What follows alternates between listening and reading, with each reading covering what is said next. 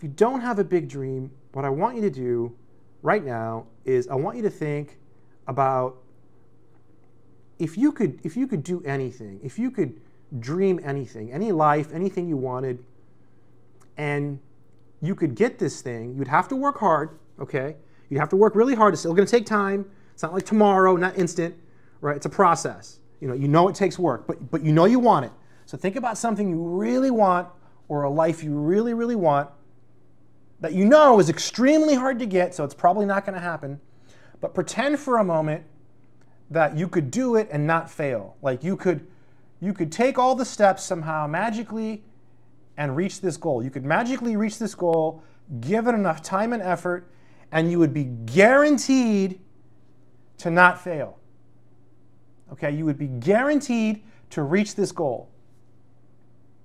Okay? What is that goal? Identify that goal, and now ask yourself, okay, well, why can't I do that goal? Because you're afraid to fail. We're always afraid of fail. And this is a very hard question to ask yourself, okay?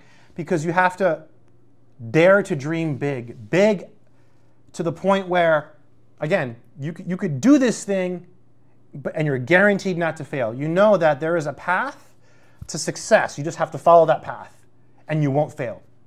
What is your dream? When you identify that dream, it will tell you what you want out of your life. You might say, well, it's just not going to happen. I don't know how to do it.